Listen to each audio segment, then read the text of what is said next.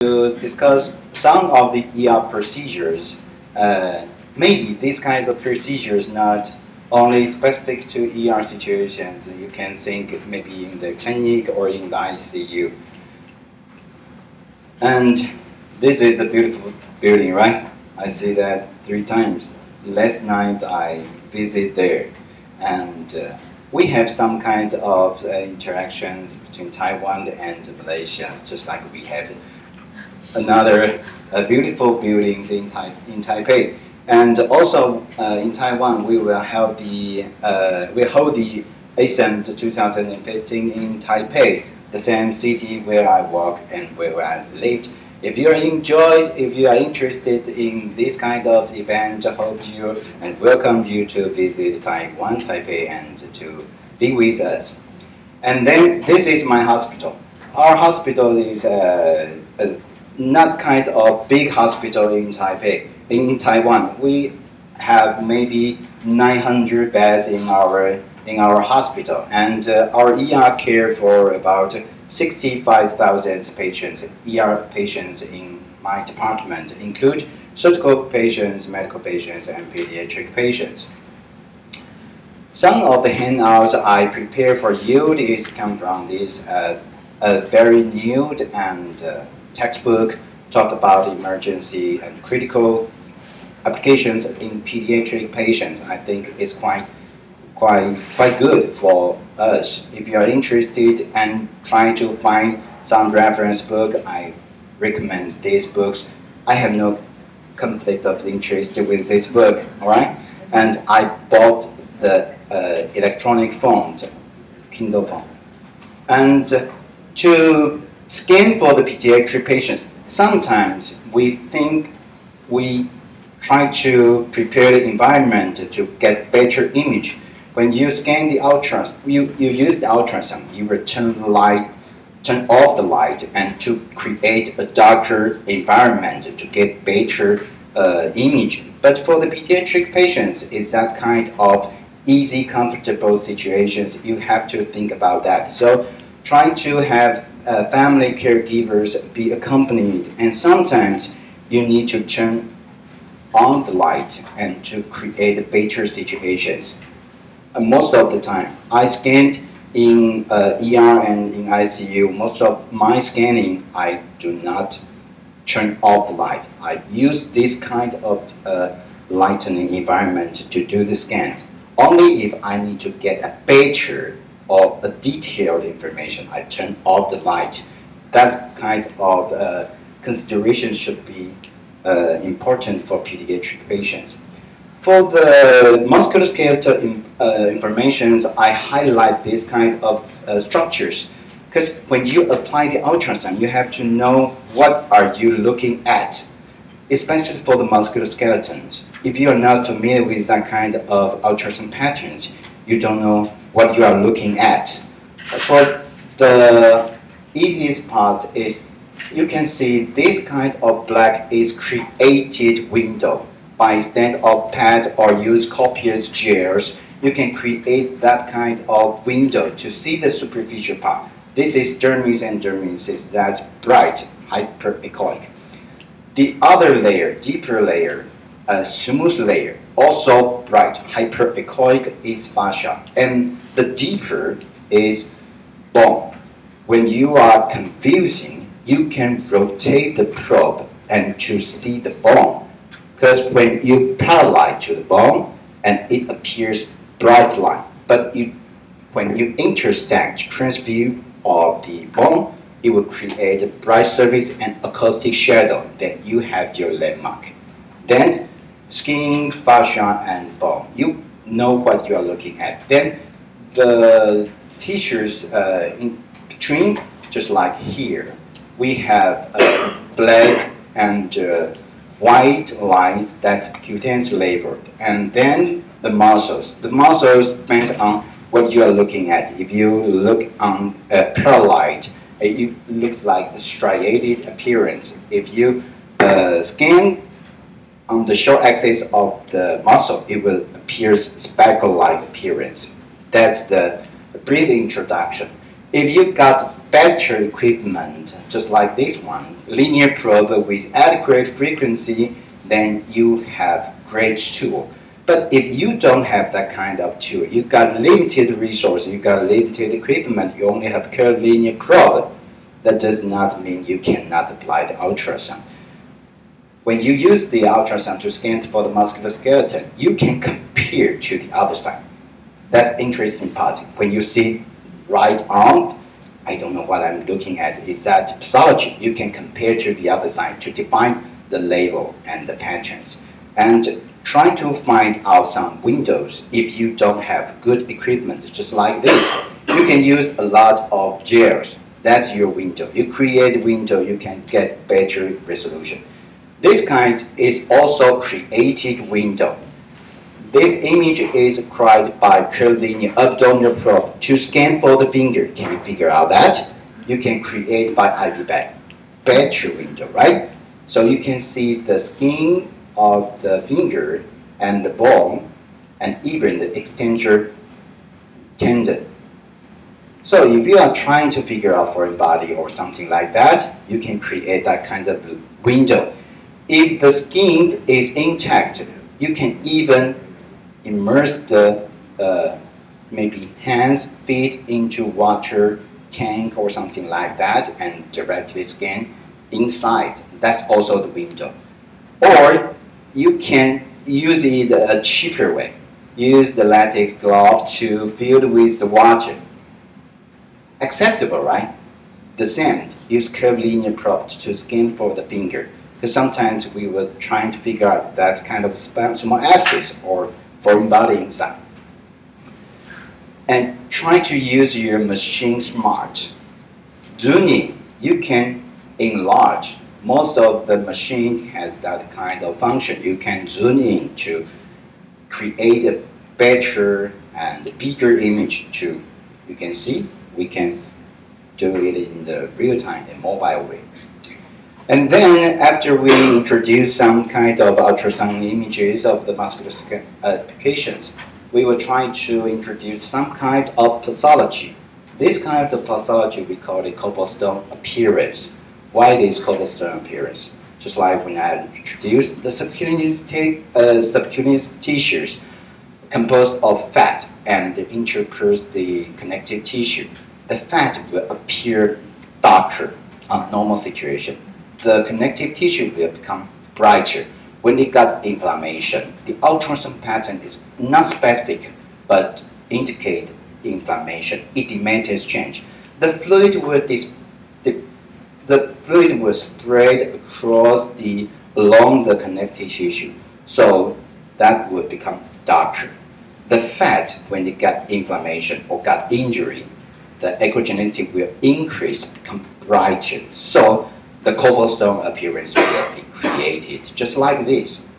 Cobblestone appearance. Normally the fat should look darker, and the connective tissues should become brighter when it got inflammation, change to cobblestone appearance. So you can see this kind of pattern. That kind of pattern may be related to cellulitis.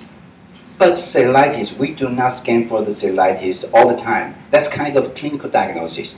If you use ultrasound to scan all the things, that means you are not so good, right? But ultrasound can be used to scan for this kind of situation. Rate more tense and hurt. Is there any abscess within that space? That's what we are thinking about. This is the right side lesion. We may think the carbuncle or abscess. This is ultrasound scanning. We can see no collection inside, so the soft tissue from the normal side to injury side, we can see the normal side.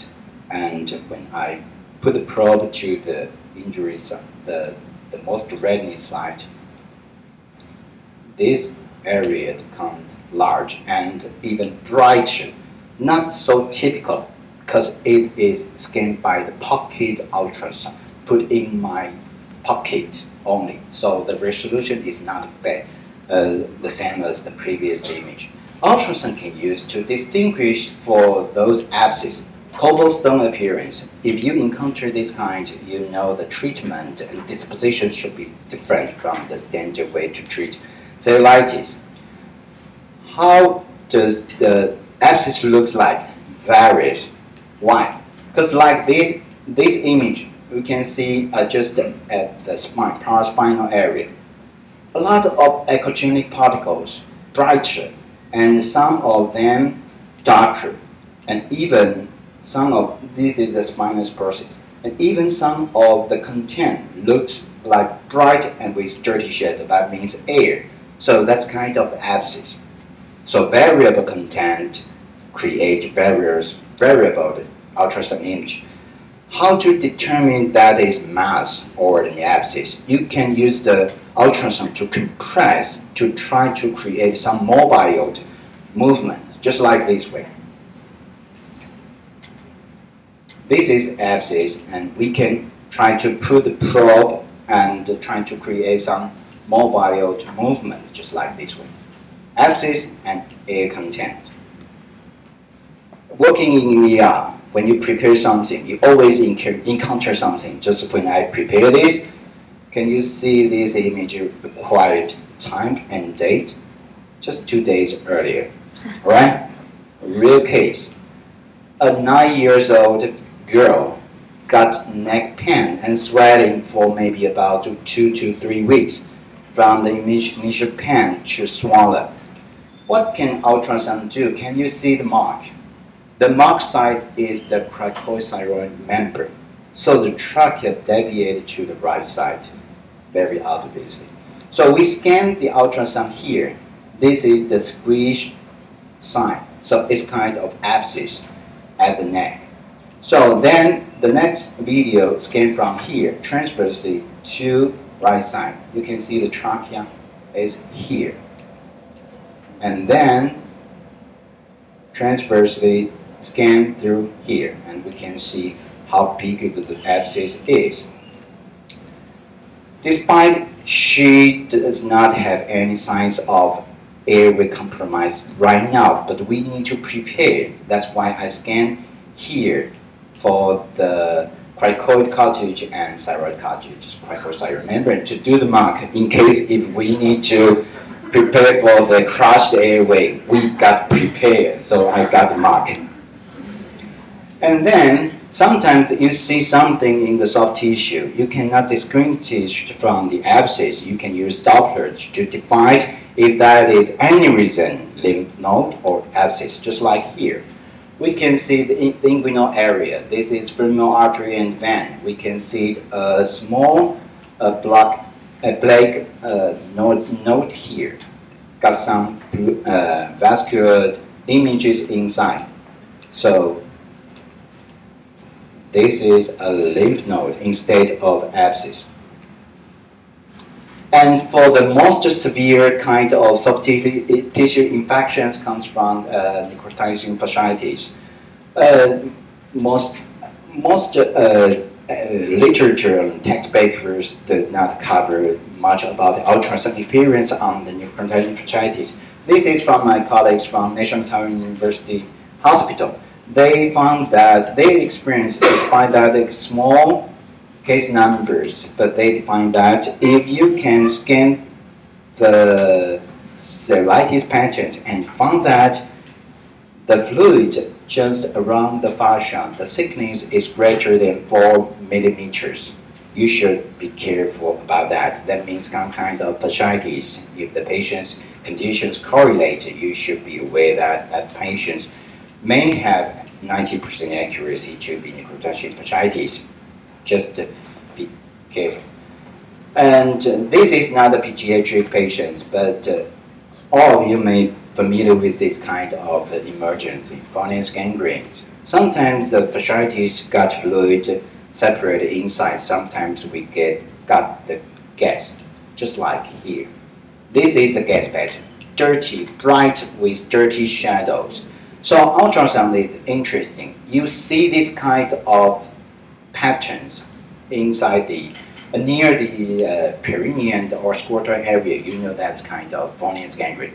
If you see this kind of patterns inside the liver, what's your diagnosis? Gas-forming liver epicysts, similar situations. So if we do not see the fascia fluid, right? But this is also some kind of severe soft tissue infection. So sometimes you can see fluid accumulate greater than 4 millimeters around the fascia, including fasciitis. Sometimes you see the gas dispersed within it. It's also some kind of necrotizing fasciitis.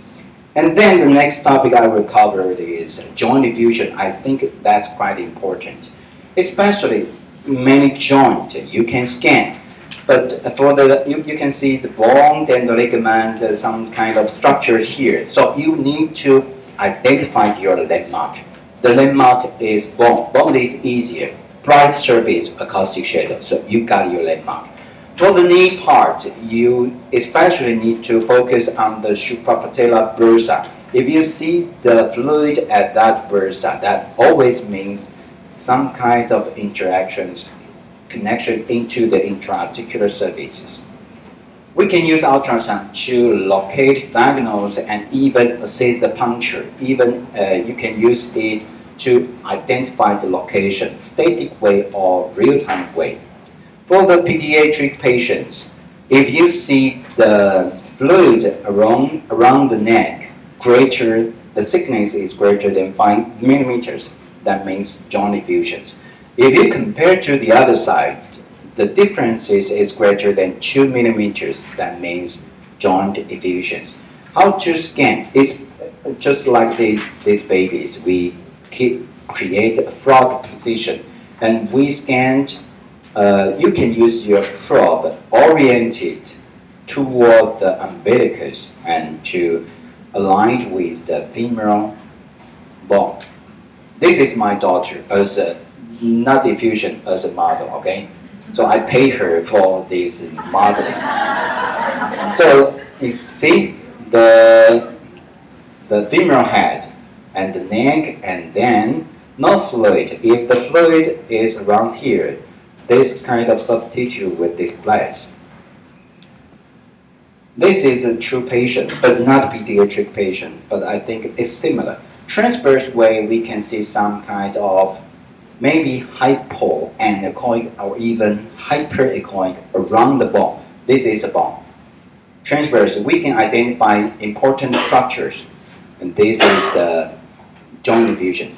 So when you scan, especially at the hip level, you need to identify the femoral triangle.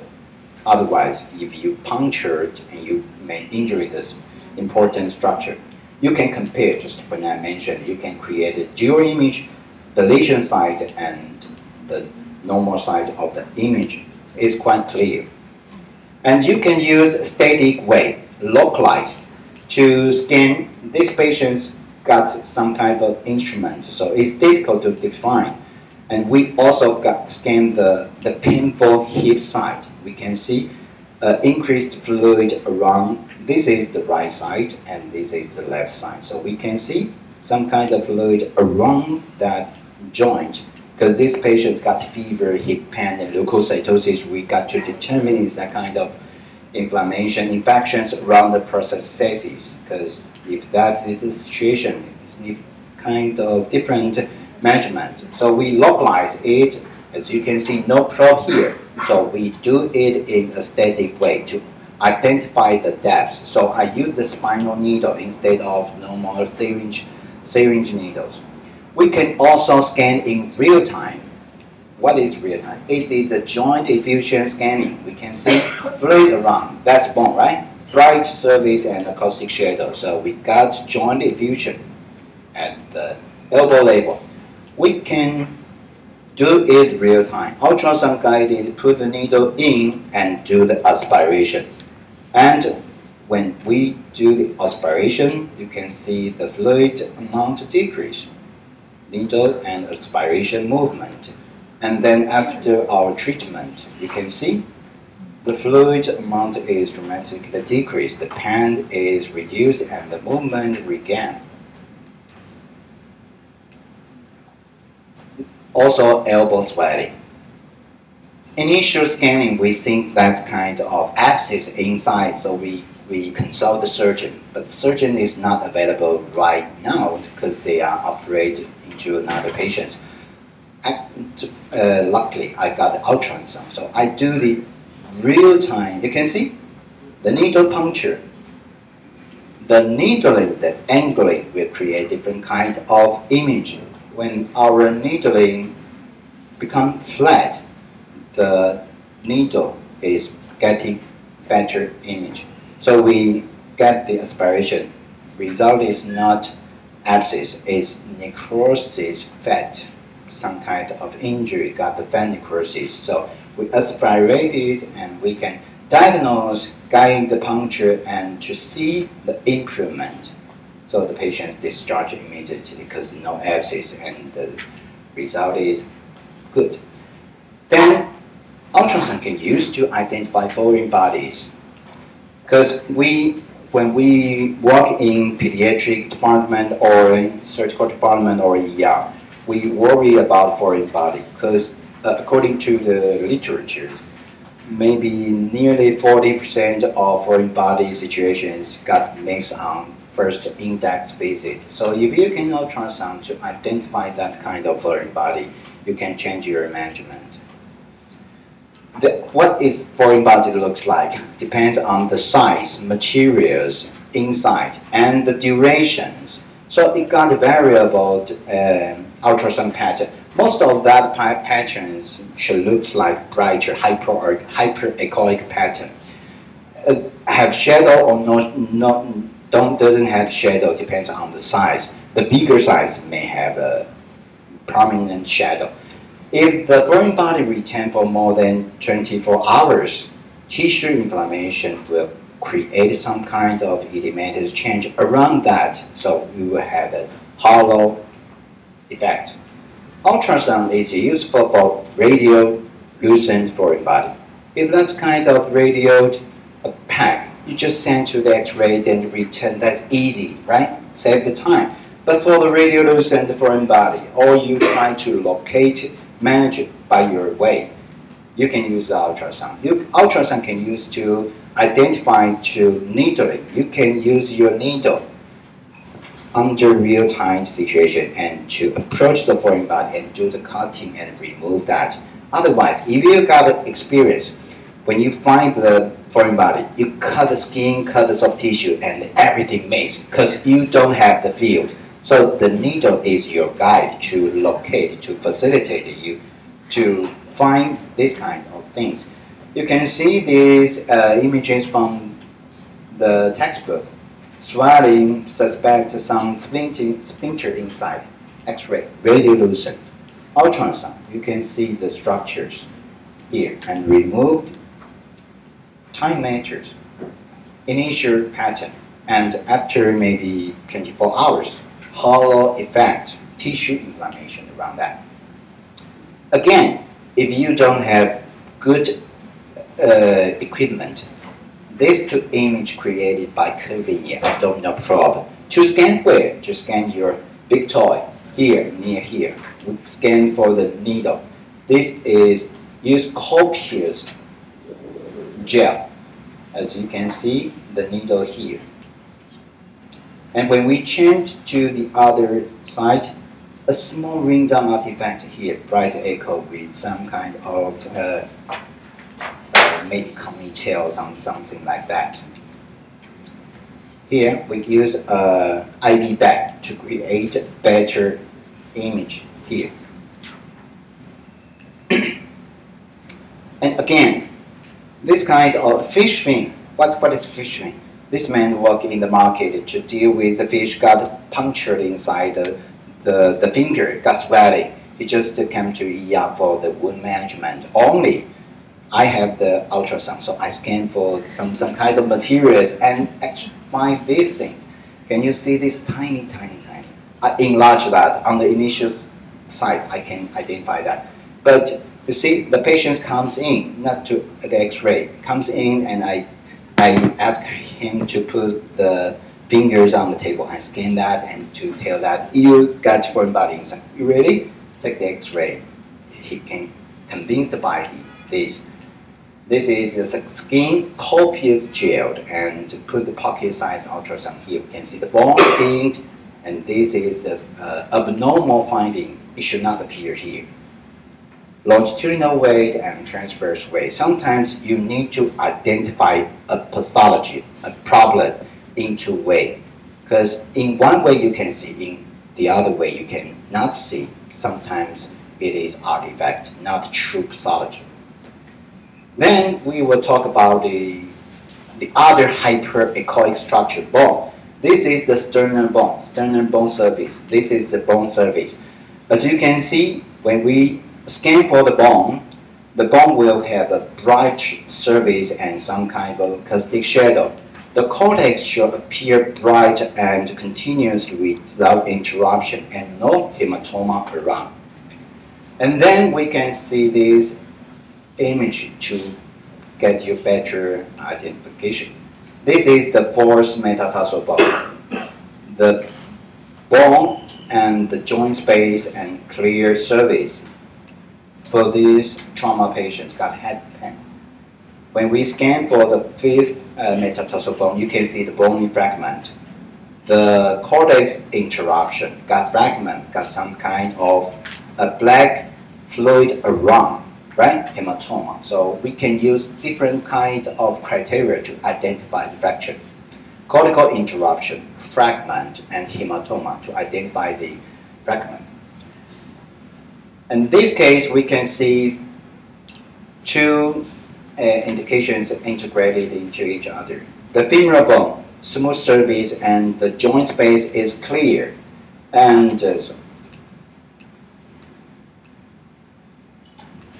from the above, we can see from the left side, the femoral head, the femoral shaft got femoral neck fracture because the line is interrupted and some kind of blood around here.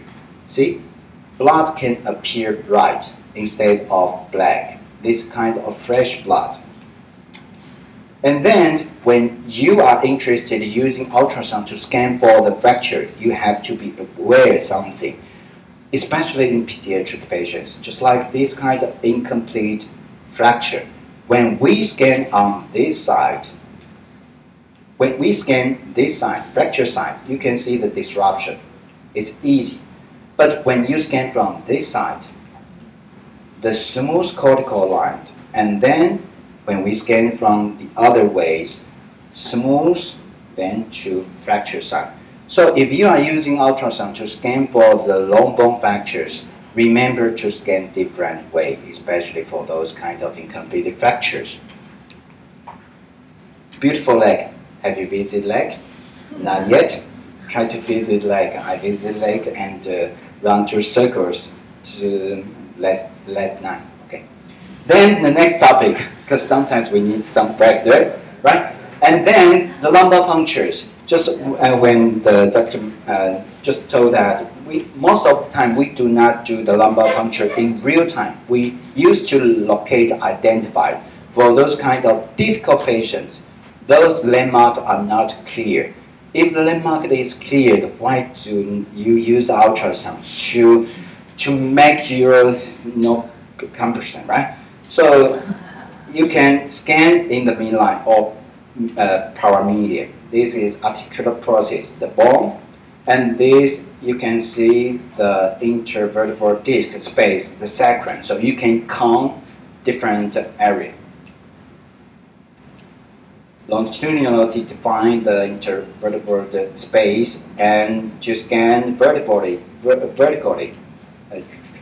transversely and vertically to do two kind of landmark to find your target. This is the spinal process, bright surface with acoustic shadow. Let's look this video. Array transducer with a superficial you can scan exam from is the used to transverse perform way an to identify the ultrasound-guided spinal lumbar process puncture. and to The move patient is and placed to in a try to sitting figure position the with the spine space to maximally in flexed. between. The transducer is placed in a transverse direction with the Transversely to orientation define marker directed the toward the patient's intervertebral left side disc, in the middle of the and back, then at the level of the iliac crest. rotate in 90 The spinous degrees to processes will create appear as distinct sagittal hyperechoic peaks sagittal with acoustic shadowing below and define the midline You of the can spine. scan The from the first transducer is slowly encounter moved part and superiorly then to until the move next spine is upper or processed is lower identified. to The identify the transducer is other rotated 90 target and degrees then with the rotate orientation to marker create directed toward the a patient's longitudinal head. way. The The two spinous previously process, identified this spinous is your processes will now space, appear and as you can try crescent-shaped, to puncture concave, inside. hyperechoic For structures. adult, for The those gap between the bright obesity, hyperechoic convexities is the inner it's spinous difficult to space find and the defines the deeper area in which the and lumbar depth of the puncture should be structure, but you performed. know where to put inside the needle. For the pediatric, that's quite kind of interesting, especially for those smaller ones. You can scan all the structures without interruption. Can you see the spine? Can you see the spinal cord, cauda equina, and even the spaces? It is easier to identify, especially for those smaller kids. So you can define where is the difficult and challenging places.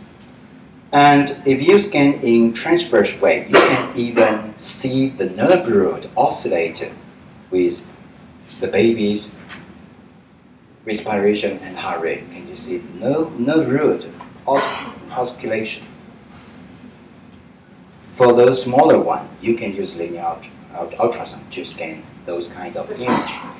And the body position is quite important. This video also comes from my daughter, model, and I asked her to do a positional change from standing to bend her body. As we can see, spinous process. When she bends, the intervertebral space got widening. More flexion of the neck does not create better or widening space. When the space widening, you can see the deeper structures, spinal condyle. So you can identify the depth. And then the last topic I covered about a new and emerging applications. Even now, I am trying to learn myself. Needling. So you can see this is a phantom. So if you are interested in pain management, try to relieve some kind of pain, you should do some kind of practice. You can use the phantom for the vessel, for the nerve. Approach not too into the nerve, right? So you need to practice, because this kind of practice needs cognitive skill. You need to practice. No one can read the video and learn everything. It's impossible. You are God, I'm not. So it's a practice. So when your practice is okay, you can put your needle into everywhere, surface, around, and beneath. Then you can try to learn the nerve neurology. So this is ulnar nerve, ulnar nerve and ulnar artery. The transverse way. This is ulnar nerve. Ulnar artery. This is ulnar nerve. What does nerve look like? Honeycomb. In a transverse way, just like a honeycomb way. So radial artery to radial side is a little bit difficult to scan. Radial nerve to radial side of the radial artery, it's easier. And then the median nerve, you can scan from the middle and to the proximal. It will become easier to identify. And then these kind of applications, we scan the femoral nerve, artery, and femoral vein, the femoral triangle. So if the patient's got femoral neck, femoral shaft fractures, maybe we can use that kind of applications to release the pain if the operation and some kind of management should be delayed. So we have to familiar with this kind of anatomy. When we do the vascular access, our target is this area. But if we are doing the nerve block, you just need to move a little bit laterally. So you can see for these patients got intertrochanteric fractures, if we want to provide better pain relief, we can scan the triangle, and this is the femoral nerve. Also, you can identify it and got the punctures. That's kind of topic I just cover a little bit. Use this kind of ultrasound. You can put the needle in and provide some 3-in-1 nerve block for the femoral nerve, obturator nerve, the cutaneous nerve. So Sorry for the delay because I got leisure time to deliver a lot of topics, right? So any questions for me right now? Okay, so get a brief take-home message and summary. For the soft tissue infections, use the ultrasound smartly to scan for those maybe occult, not to identify the abscess. That's your first target. And for the joint effusions, find the landmark. Your landmark is the bone, and to scan around. And then for the foreign bodies, radiolucent foreign bodies your target. After you're familiarized with the structures, and you'll be easier to identify the foreign body. For fractures, try to find out the cortical disruption, hematoma, fragment, and don't forget to scan in different ways, especially for the pediatric patients. Lumbar puncture to identify the spinous forces. And next. Thank you.